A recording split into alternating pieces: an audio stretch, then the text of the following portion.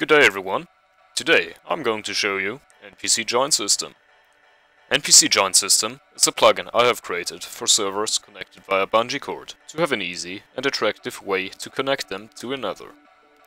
This plugin currently has only been tested on Minecraft 1.8 versions. To install this plugin, the downloaded jar file needs to be placed inside the plugins folder of the servers you would like it on, and the server needs to be reloaded. Then you can join the game and execute the following command: /npcjoin create, then a boolean value, which determines if the NPC's head follows the player's movement. After that, the desired server's name and the player's name to determine the NPC's skin. Finally, the NPC's display name. You can insert color codes using the AND symbol. This will create the NPC.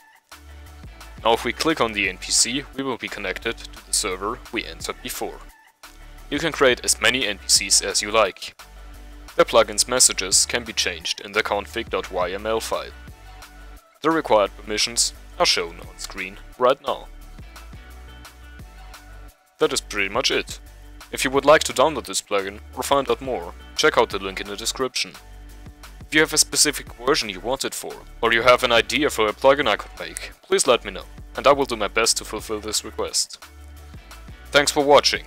If you enjoyed this video, leave a like. If you would like to see more videos of this kind, you can subscribe by clicking the channel icon in the video end card.